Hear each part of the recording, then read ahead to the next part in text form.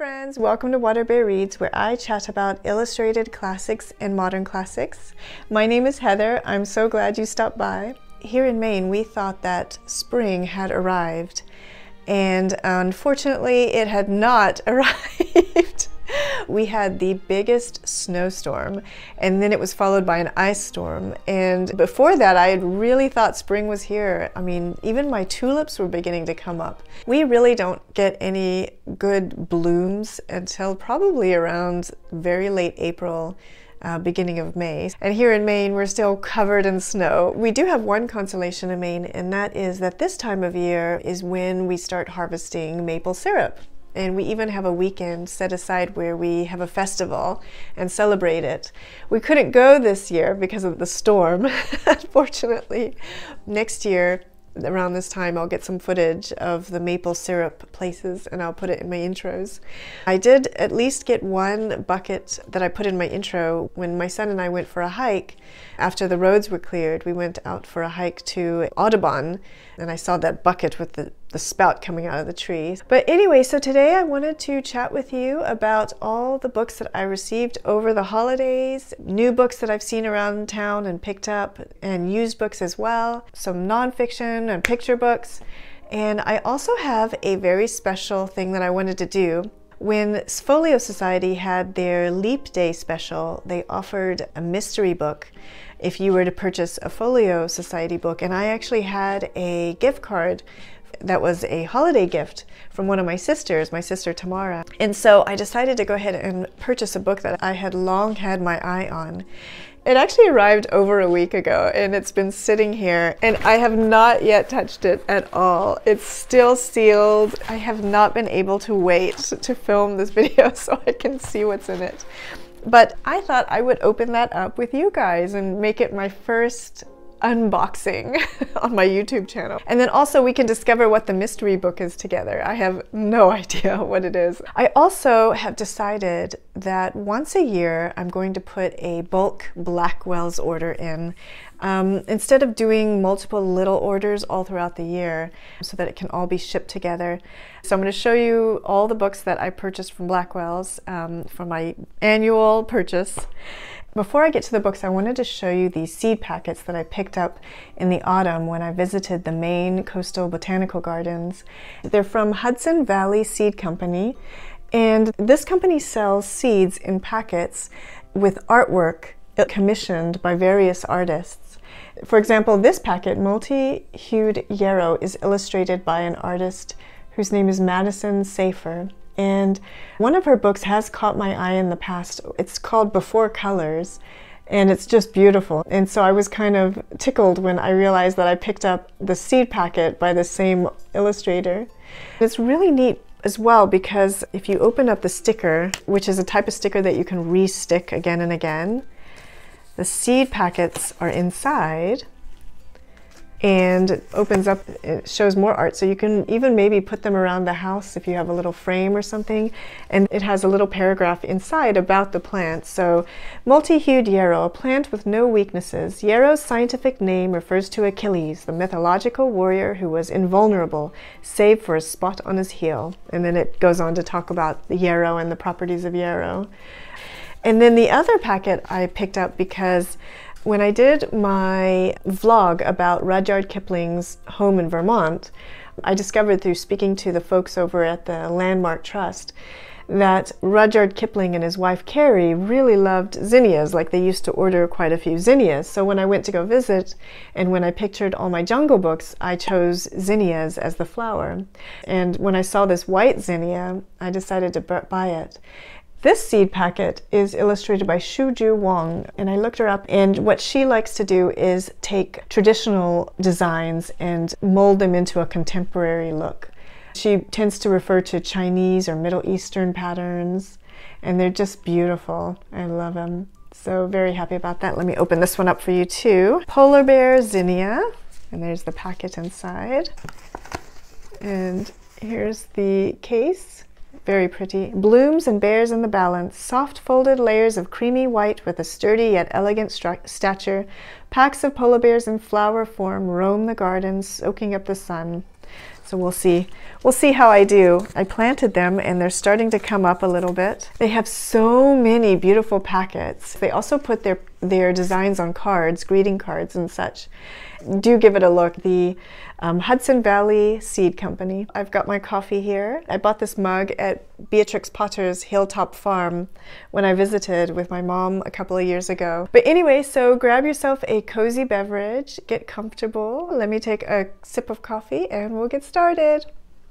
I have one picture book that I wanted to share with you that I picked up, and that is I Am Made of Mountains, an ode to national parks, the landscapes of us. And I bought this at my local bookstore because my son is having an author visit this Friday. Alexandra S.D. Heinrichs will be visiting the school and signing these. She's a Maine author and she has some really beautiful books out. And I was particularly attracted to this because, as you might know if you've been watching this channel, we love our national parks in the USA. On the end papers it has this map of all the national parks. And then the way it's set out is that there is a poem and then a discussion of the national park. So for example, this one is for the Great Smoky Mountains National Park. And I picked this one out because it had all the spring vibes. The poem goes, I am made of hills, my green skirts twirl and swish, spin by spin my seedlings sprout, each one a blooming wish. And then it has a box about the Great Smoky Mountains and it has a few facts about the national park. And here's another one that's Shenandoah National Park with the same idea. And what's really cool is at the end, at the back, it actually has, oh, I pulled this aside too to show you Acadia National Park because that's the one that's kind of close by me. That I should take you there one day with me. Maybe I'll do a vlog one day where I go to Acadia National Park. What I also love about this book is that at the very back it has a lot of history and details and facts about the national parks. And one of the things it says is that national parks, as beautiful as they are, do sometimes have troubled beginnings where people have had to move out of areas that the government has wanted to turn into a national park. So I thought that was interesting to have that perspective and that history behind it. I love this book and highly recommend.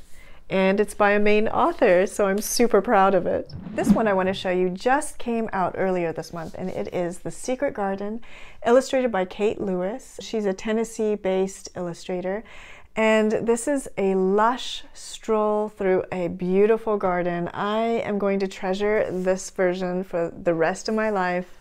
It is so beautiful. First of all, you have these end papers, and I've picked out a few to show you because there's an illustration on basically every single page.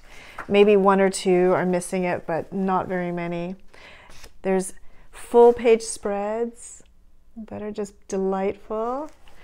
Another full page spread. And these spot illustrations as well. Every chapter has a chapter heading illustration. Here is one of the chapter heading illustrations that I thought was so pretty. The robin. We had some robins in our garden the other day. It was so nice. They stopped by and they landed in the holly bush. We have seen no cedar waxwings. Well, I saw them about a month ago, but they didn't land in the holly bush, and now all the berries are almost gone, so I don't think they will come, but I usually love seeing the cedar waxwings. There's also some decorations at the bottom of many of the pages that are just so beautiful. But yeah, I'm very excited to have this version of The Secret Garden. It's such a delight. Speaking of birds, my mom sent me this book, the Burgess Bird Book for Children, as well as the Burgess Animal Book for Children. Thornton Burgess wrote the Old Mother West Wind stories, and he has a Peter Rabbit as well, different from Beatrix Potter's Peter Rabbit. We're busy reading this one, and we're almost done. I think we have 2 more chapters and we're finished. In the Burgess Bird Book for Children, Peter Rabbit goes to an orchard and he meets all these birds, and he chats with these birds and learns about their lives and their habits, and it's really interesting. My son has an interest in birds because we have had that bird feeder hanging up for years and years and years, so he's always seeing them, and we have a little bird card that we always look at whenever something lands on the bird feeder. I grew up in Africa and going on safari one of my things that I love about going on safari is never knowing what you're going to see. And that's kind of what I love about having a bird feeder, is you kind of get that feeling of never knowing what you might see next. Who knows what bird will land on that feeder. But yeah, we've really been enjoying this, and it has pictures as well. It's illustrated. Let me show you. Here's one with the heron and the kingfisher. I love kingfishers as well. Speaking of my mom, another gift that my mom sent me for a holiday gift is a book that has long been on my wish list, and it is the Taschen 40th Anniversary collection of fairy tales by the Brothers Grimm on one side and fairy tales by Hans Christian Andersen on the other side. It's edited by Noelle Daniel, and her introduction and artist information is just amazing. When I was doing my Snow White Illustrator Explorer, I was missing a very relevant piece of information, and I couldn't find it anywhere. And then I said, well, wait a minute, let me check and see if this has anything about it. And sure enough, it did. It's just very informative, very thorough. Taschen has included the artwork of illustrators who have sort of a historical or romantic quality to them. Like, for example, Walter Crane illustrated The Frog Prince beautifully. And one of my favorites of Snow White by Wanda Zeigner-Ebel. And I love her style so much. It's kind of folk style, like Russian folk style almost. And it's just beautiful. I love her illustrations. So that would be the Grimm side, and then I'll show you the Andersen side. I really enjoy this one of The Ugly Duckling, and this artist is Theo van Hoytema. I think I'm saying it right. I hope I'm saying it right. But I just love his style. It's so cool. Also in the back of the book, they have the artist biographies, which are so amazing, and like a very thorough biography. And Eleanor Vere Boyle, I was so happy to see inside this version. This is an illustration of Thumbelina. And I was so happy to see it because I actually came across her illustrations when I was doing my Beauty and the Beast Illustrator Explore. She's the only illustrator that I ever came across who depicted the beast as an ocean creature. She depicted him as a walrus in look. And I just thought that was really neat and very different. So here's an illustration of hers. I should point out, though, that even though there are illustrations of Thumbelina as well as the Little Mermaid, Thumbelina, Little Mermaid, and Emperor's New Clothes are not in this version, but you can find them in the other versions, the ones that are not the 40th anniversary editions, where they have the Hans Christian Andersen books by themselves. I don't think there were any Brothers Grimm's tales that stood out to me as missing, not any that were on my radar anyway. But there are a lot of other tales that are more obscure, so that's really interesting as well. I was very relieved to find that they have my favorite fairy tale that I've just loved my whole life, and it's the Tinderbox. When I was a little girl, I loved those dogs with the huge eyes, and I also loved the idea of going into a tree and getting underground via a tree trunk. I just thought that was just amazing. For some reason, when I was a kid, anything that had to do with going inside of a tree, being inside of a tree, just really intrigued me. I had been watching this publishing company that seems to publish some of the prettiest books. It's called Litjoy Crate. And they tend to publish fan fiction and illustrated beautiful versions of fan fiction. And I have noticed them before because they had beautiful versions of The Secret Garden and Little Women. So last year they had this on pre-order, and I picked it up, Stardust by Neil Gaiman, and it's illustrated by a Catalan artist by the name of Montse Rubio. And it's just beautifully illustrated. Well, here's a little insert, but there's the end papers, it has double page spreads. It also has this beautiful transparent piece of paper covering an illustration. I love that they have these beautiful sprayed edges. Unfortunately, this one is no longer available, and also they had Coraline from Neil Gaiman, which is also no longer available. But keep an eye out, if you sign up for their website, they're always coming out with really pretty versions of books. I signed up on their website so that I could see when things come out, because I'm actually rather impressed with this. I also wanted to show you that the end paper in the front is different from the end paper in the back. which I thought was neat. This one, The Swifts, is a book that I've been seeing everywhere, and I was delighted when one of my son's friends gave this to him as a gift.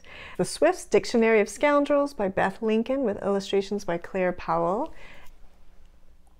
I'm not really sure what this is about, but I'm looking forward to reading it. When Little Women was first published, it was illustrated by Louisa May Alcott's younger sister, May Alcott, who you might know as Amy. And in addition to May Alcott, there were 3 other female illustrators who very early in the novel's life illustrated it.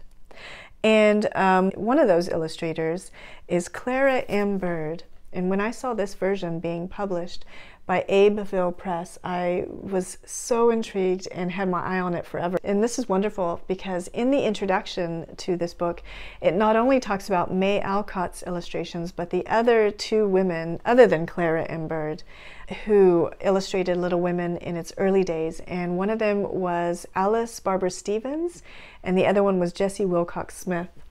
The discussion was all about their lives and what drew them to illustrate. And Clara M. Bird was actually trained as a stained glass window maker. She actually trained at Tiffany's. And she was one of the female illustrators who just reached a great deal of success. And a lot of it was because of how determined she was. At one point, I think she even hurt her right hand, which was her drawing hand, and she had to learn to illustrate with her left hand. And I wanted to show you some of these. This is these end papers with Orchard House in them. And there you can see her signature. I think that's really neat. Here's the first page, the frontispiece. I wonder why she had Joe and Amy looking directly at the reader, while Marmee and Beth and Meg were not looking directly in front of them. So I was just curious about that. Here are some other illustrations. Some of them are in black and white, and I thought they're beautiful. And then here's another one that's in color. Here's Clara M. Bird, so you can see the illustrator. And they have pictures of Jessie Wilcox Smith and Alice Barber Stevens, as well as May Alcott, who is this one right here, as well as some of her work. This owl you can actually see in Orchard House. She drew it for Louisa. It's on the wall inside of Louisa's bedroom, which I always love seeing when I go explore Orchard House. I just wanted to read this part to you. Louisa May Alcott's mother often advised her to be something in yourself. Let the world know you are alive. May Alcott Nieriker, which was her name after May Alcott married, May Alcott Nieriker, Alice Barber Stevens, Jessie Wilcox Smith, and Clara Miller Bird did not have to be reminded. Against considerable odds, they pursued the creative impulse that compels certain people to coalesce with their thoughts and visions into pictures created for others to enjoy. In the process, each immortalized something of herself in 4 uniquely beautiful editions of Louisa May Alcott's Little Women. This was just a remarkable version of Little Women. I know that Abbeville Press has another classic that they just put out, Secret Garden. I'm kind of keen to collect that one as well. I love the old classic illustrators and the history that they provide. So now it's time for my Blackwells book haul. And before I begin, I just want to give a shout out to Miranda Mills, because a lot of these books I've seen on her channel.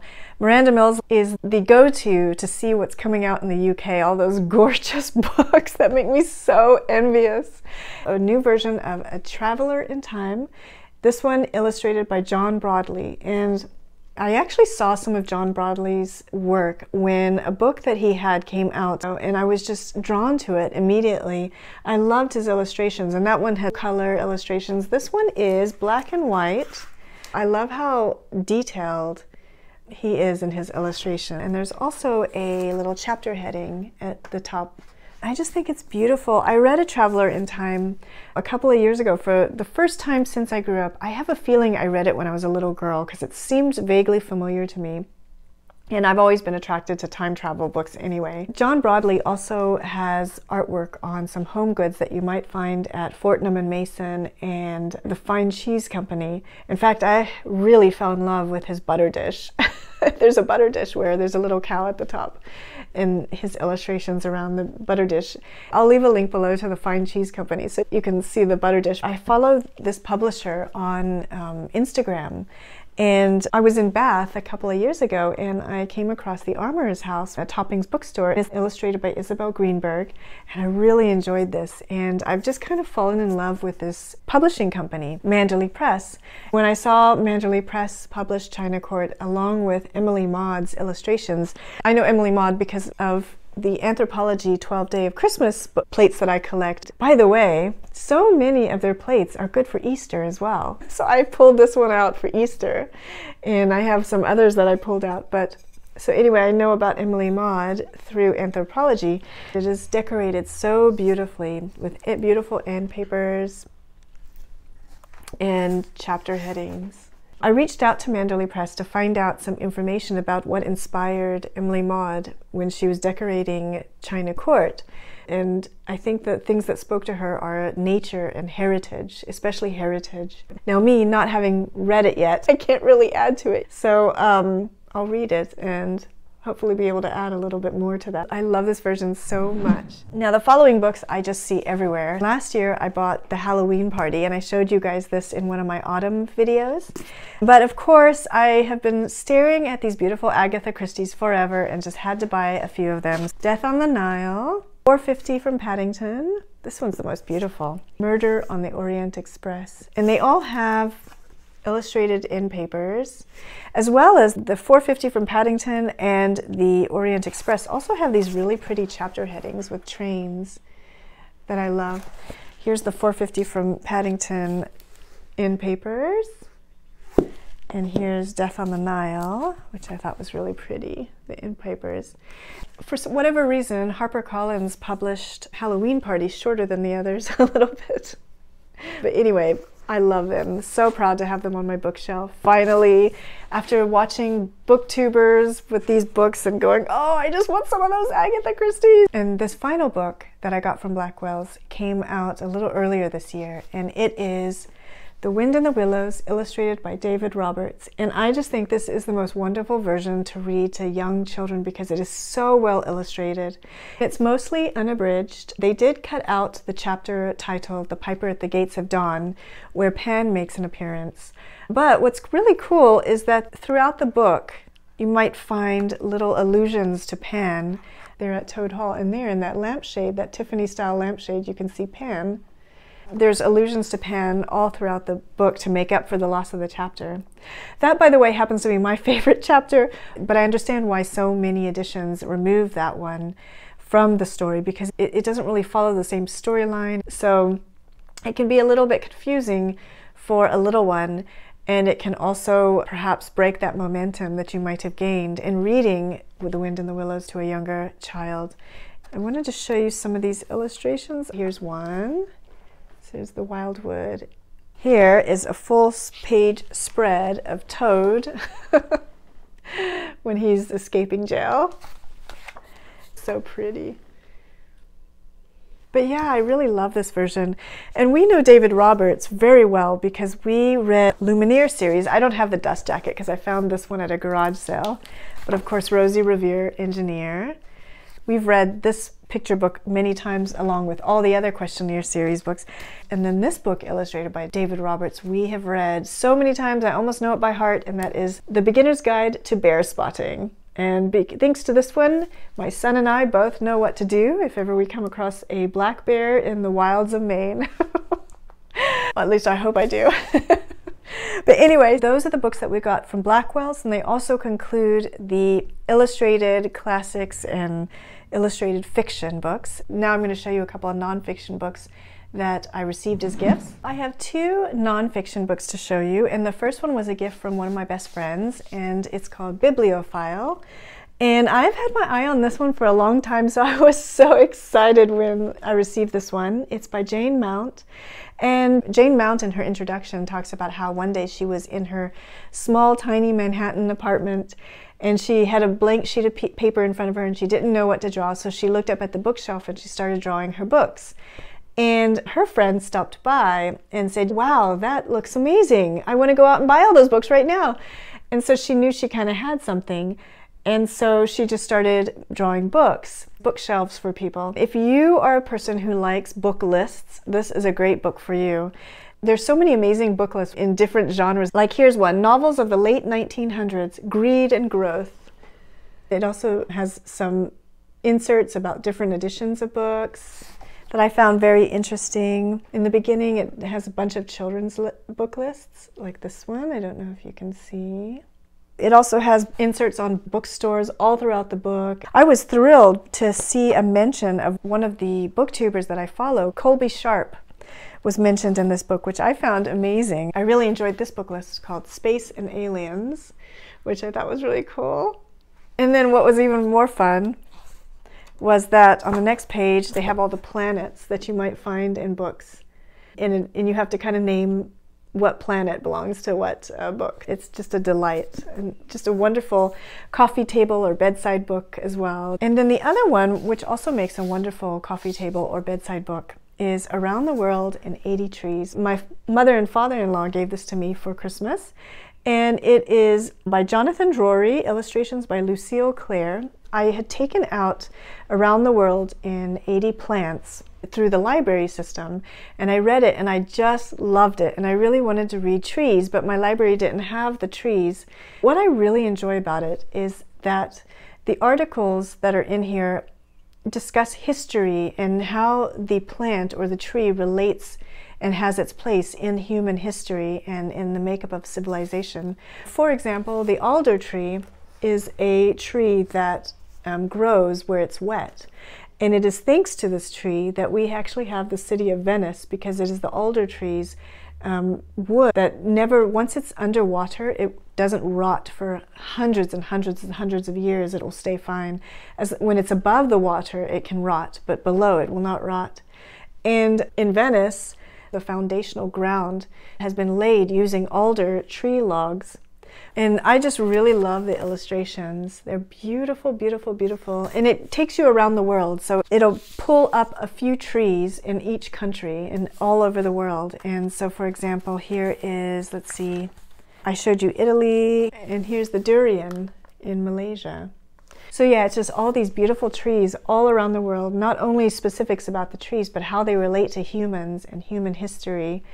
And I just find them so interesting to read. So I highly recommend this book if you are interested in learning about botanical history. So now we're at the secondhand books that I found, and one of these books was actually a holiday gift for my brother-in-law, and it is the Illustrated Junior Library Edition of Anne of Avonlea. I have the Anne of Green Gables already. I think I've mentioned before how I collect all the Illustrated Junior Library editions, and this is my most recent acquisition. It's illustrated by Claire Seifert, and I had a really hard time figuring out anything about this illustrator. There is some information about a Claire Seifert, who is an artist who really loves to produce artwork on that TV show, that Beauty and the Beast TV show, the one that was set in New York where he lived underground. Oh gosh, Linda Hamilton, that's it. So I think the style looks similar. I think it's the same artist. I'm just not 100% sure because there was no like real concrete information saying that yes, she also illustrated Anne of Avonlea. From just looking at the style, I would say yes, it's the same person. And there's one of them. By the way, I loved that Beauty and the Beast show. I want to watch it again, actually, now that I'm thinking of it. This next set of books you will never believe are actually used, but they look brand new. I found them, there's an antique store nearby within walking distance of me. And if you go downstairs, there's so many books. And it's a collection of rolled dolls, and they're all hardback. And I've found Matilda, James and the Giant Peach, the BFG, Fantastic Mr. Fox, Danny, Champion of the World, the Twits, and George's Marvelous Medicine. I've also spoken on this channel about how much I love The Hero and the Crown. So I had to go and pick up a version for myself. I found this one, and a used copy of this one, so I was very excited to find that and add it to my bookshelves. My son and I have on our list, we're going to read Annie, an old-fashioned story by Thomas Meehan, illustrated by Julia Noonan. I believe the way it worked was Annie was written for Broadway first, and then Thomas Noonan wrote a novel about it, and then the movie that I loved and grew up with. came out. And when I was a little girl, I loved watching Annie. I watched Annie all the time. And I don't know what made me look, but one day I thought, I wonder if this was ever a book. So I did find this, and I was so happy to find that it was also illustrated. Mrs. Hannigan. Here's that part where they're abducting Annie. The illustrated pages are glossy, so I'm sorry if my ring light's in there. But yeah, so I'm excited to read this with my son. He has not seen the movie with me yet, so we'll read it and then watch the movie. One of my favorites. Selma Lagerlöf's The Wonderful Adventures of Nils. It's got beautiful black and white illustrations. And the illustrator is Thea Kliros. If you've read this book, let me know in the comments. I'm very excited to get to this. But I don't really know 100% what it's about or anything. I saw on one of my favorite booktubers channels.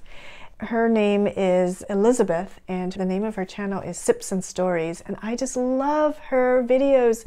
They are so well researched and well presented, and she chooses the most interesting books. But she talked about this book, and I realized that I really want to read that, and that is When Hitler Stole Pink Rabbit. One of my close friends, the movie is one of her favorite movies ever.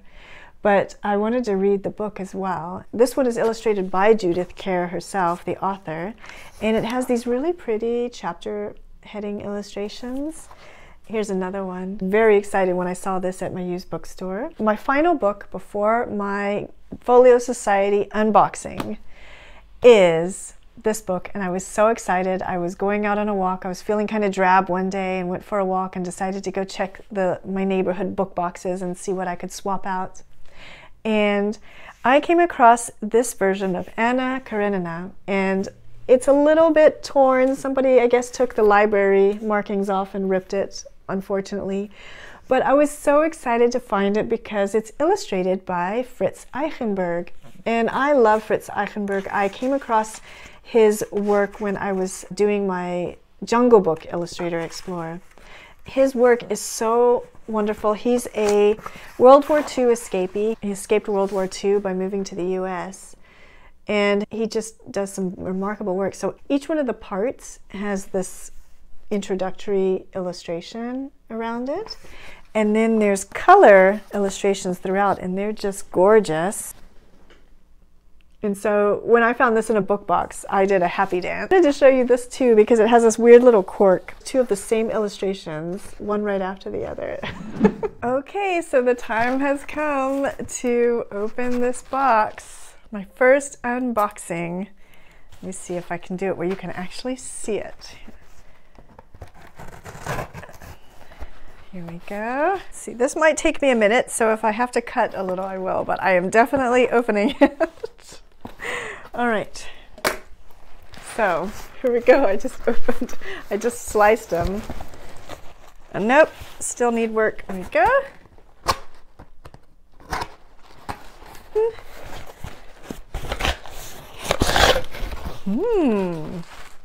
And here we have got some wrapping. Okay, let's take these two books out. I'll throw that on the ground. So now, here we go. Let's see, what is the mystery book? I am so excited to find out this. Hang on 1 second. Let's get this all unwrapped.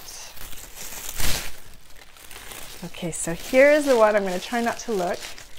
The one that I bought was The Tenant of Wildfell Hall, which I'll unwrap in a minute and show you guys. But the mystery book is... Oh, interesting. Susan Sontag on photography. I don't know this one. So that looks interesting. I'll have to read about that. Here's that very famous picture of the migrant worker. So this is interesting. I'll have to read this book and tell you guys about it.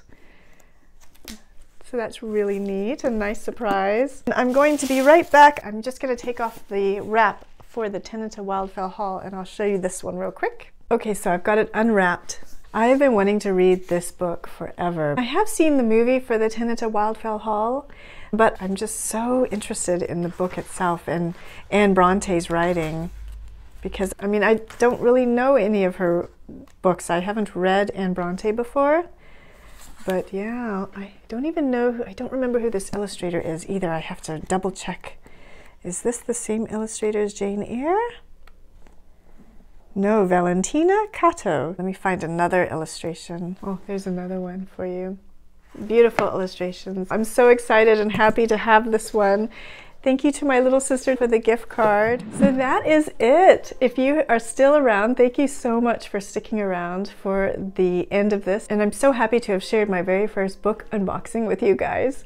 Let me know in the comments which of these books appeal to you and that you find interesting. I just wanted to tell you guys that I might be a bit scarce during the month of April because my mom is coming to visit from New Mexico, and she's joining us to watch the solar eclipse. Once a year, my husband and I and my son go on a vacation somewhere.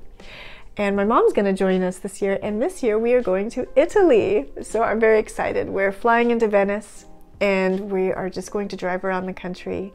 We're gonna go to Pompeii, which has been a dream of mine to go to since I was a little girl fascinated with volcanoes erupting and all that stuff, like a lot of kids are. So I'm very excited to be going there and to have my mom join us as well. And my son and I have been reading a ton of books.